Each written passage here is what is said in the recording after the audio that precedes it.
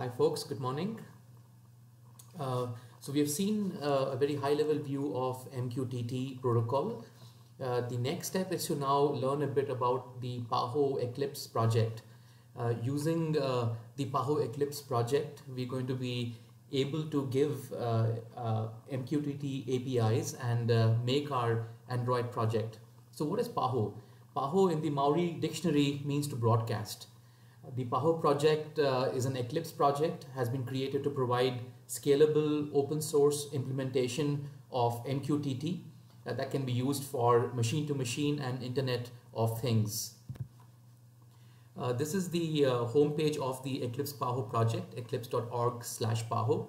And if you look at this page, it has various components here for various client APIs. So we are interested in the Android. We go into Android service here, and this is the page for APIs that we need to use to build Android apps. So if you go down this page, you have various links for various important things that you guys might want to look at, including the GitHub project, the project information for Eclipse, and here we have information on how to use the Paho Android client.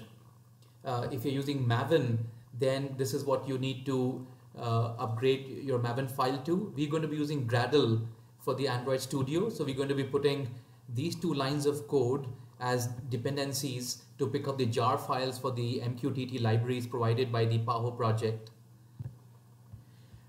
So for us to get to these two libraries, you go into the GitHub Eclipse repo, go into the paho.mqtt.java directory, and you'll see this link here, which is the repo where you can get the Paho libraries. And if you click on that, you're going to come to this page, which has the links to the client library as well as the Android service library. We need to go into this link and download the version that we need. We can download the latest one and download the jar file for this and copy it into the lib folder in the Android SDK.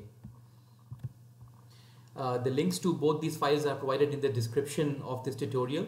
Let's download these two jar files, and in the next lecture we will open Android Studio project, copy these two jar files into the lib directory and start making our project.